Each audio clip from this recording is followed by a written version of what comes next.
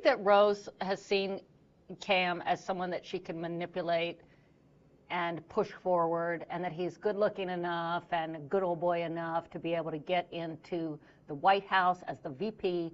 And I think ever since she's seen that second lady in her sights, that's what she's just aiming for. And I think she's pretty myopic. It was thrilling. I mean, he's, to me, the greatest comedian of my generation. I was just honored and so excited to be there every day. It was really neat to get to do that with him.